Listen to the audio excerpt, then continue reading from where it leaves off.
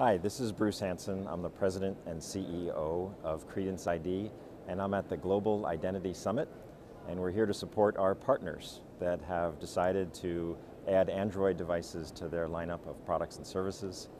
We're very proud to introduce new products, including the Trident product, which is a full Android device that uses finger, face, and iris technology.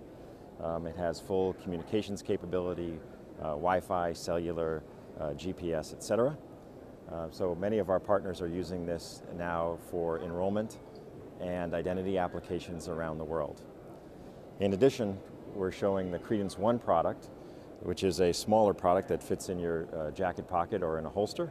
And this product features a FAP10 fingerprint, a smart card reader that can do both contact and contactless reading of devices, of cards, and also a full Android package with face camera as well. So we're very proud of these two new products. We're very proud of the partner network that is growing around the world, and we see civil applications as a very important part of biometrics going forward.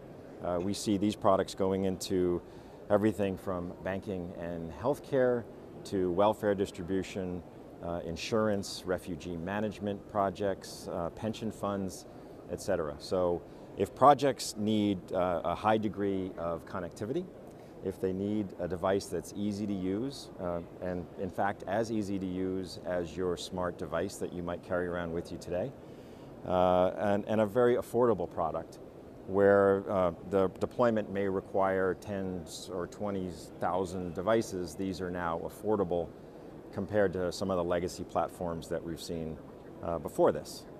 So again, our partners are very important to us. We're here to support them.